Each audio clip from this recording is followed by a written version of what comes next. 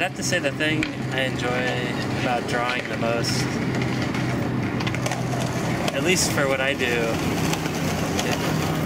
it's probably the fun aspect of it. Like if I'm working on a comedy and if I have a roommate or we're just bouncing around jokes and ideas, I'd have to say that's the most enjoyable part of it, for storyboarding anyways.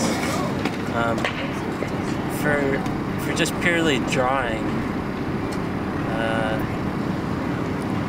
I don't know, I guess I like just, I don't necessarily like the aspect of just sitting down and sketching. I know a lot of people do that. I've never been naturally talented at just drawing. Like I tend to have to draw things over and over. I like the aspect of learning. So like if I sit down to sketch, I tend to, sorry I'm all sweaty from skating. I tend to sit down to try to study and learn something. I enjoy that. Or creating some kind of image that looks like it's from a film or a little storytelling moment. So those are the kinds of things that I like. I'd definitely like to do more comics. That's probably my favorite thing to do. It's just the most time consuming and the most work.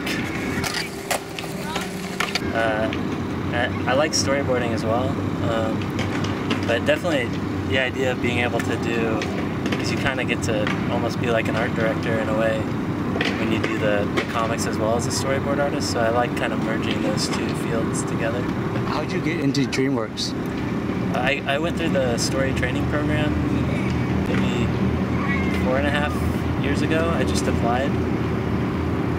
I got lucky. What advice would you have for kids who want to be artists when they grow up?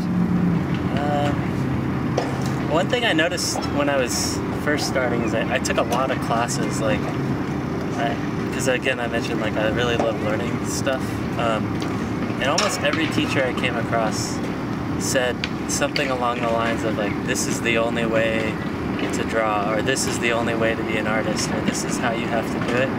And then you'd get to the next teacher and he would tell you the exact opposite and then tell you that was the way to do it.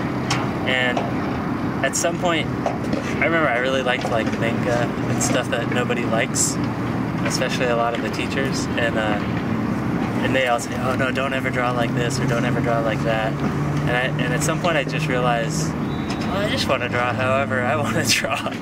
And I'd say don't be too influenced by your peers or your mentors on what they tell you is good or what they tell you is bad, because you really just want to do what you like. So that would be my biggest thing. And then for me, I think at the time I was doing a lot of painting and a lot of like more realism.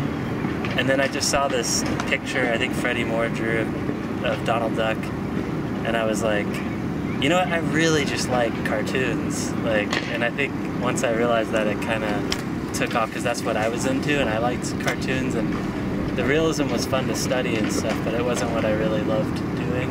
And once I kind of found that, I think it worked out.